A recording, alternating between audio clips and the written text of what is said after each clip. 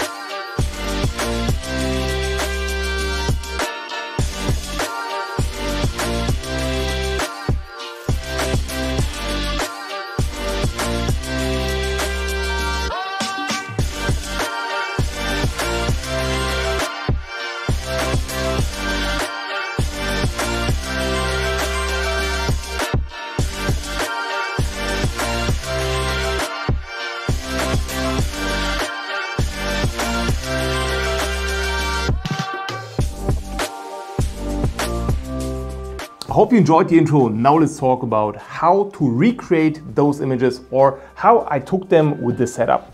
The most important part actually is this slider. It's the MIOPS Slider Plus. Before we're going to take a closer look on the subjects we're going to photograph today, how is this slider actually working? It is made of carbon, it is very high quality, and it comes with an app which controls everything. This setup really offers countless options for creative photography, but in this video we're going to only focus on the option to focus stack. It has some internal batteries. You can connect, or you need to connect your camera with the slider. It got this power button and a reset button. On the bottom part there's a screw, so you can mount the slider onto a tripod if you want. But now let's focus on how to set this up with the app. You just need to turn on Bluetooth and then the app automatically connects with the slider.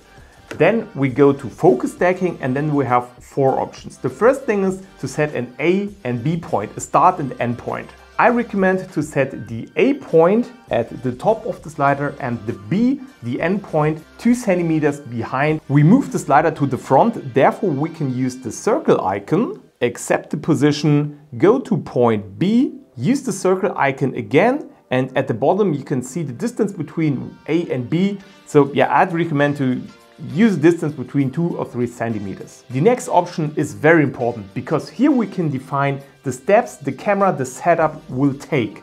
For example, we set a distance of 2 centimeters and we take 1000 steps. Then the camera will take 1 image every 2 micrometers. So it is very important to know your camera, your setup, and what the field of depth in your images eventually will be. If you're not sure, just take a sample image of a scale and then you need to do some calculations how many steps between those 2 centimeters the camera shall go. For my images I used a range between 3 and 10 micron.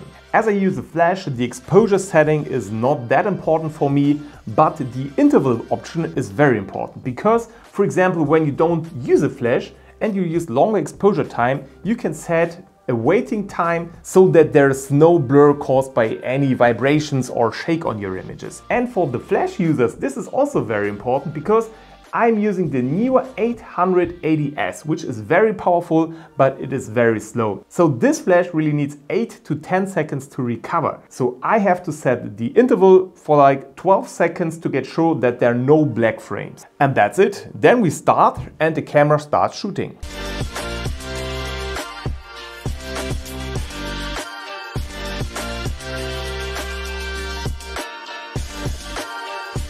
Now we need to talk about the settings I use to take the single frames. There's one major issue in high magnification macro photography, and that is the higher the magnification, the more we have to open up the aperture to have high detailed images. I recommend to use apertures between 2.8 and 5.6 depending on the magnification of your macro setup. I did some tests between 4 and 6x magnification and different apertures, and here are the settings I used to eventually get a clean stack.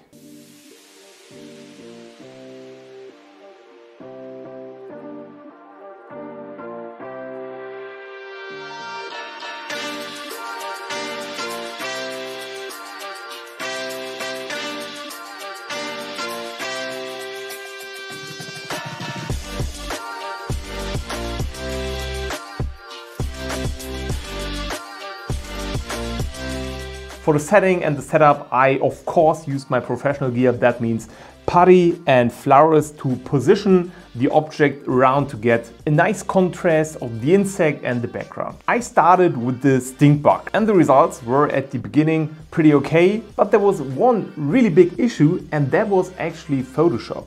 Because I was not sure if I chose the wrong parameters, if the steps were too big, or if the software, that means Photoshop, is just not capable for focus stacking. I have seen a lot of photographers using Photoshop for their image stacks, but I think for this high magnification stacking, Photoshop is just a terrible choice. The calculation times were crazy. It took like 30 minutes to calculate one image, and then I just realized that the stack was crap. So then I started to test other softwares on the market, and for me personally, I think that Helion Focus 8 works perfect. I have stacked all my images with this software without any issues, and the speed in comparison to Photoshop was just insane. And the very best thing about Helicon is actually the preview function. When you have worked with Photoshop and you have waited hours and days to get crappy results, you directly get a preview and then the result is there. It is so satisfying to see how the layers are combined till the final image is post-processed.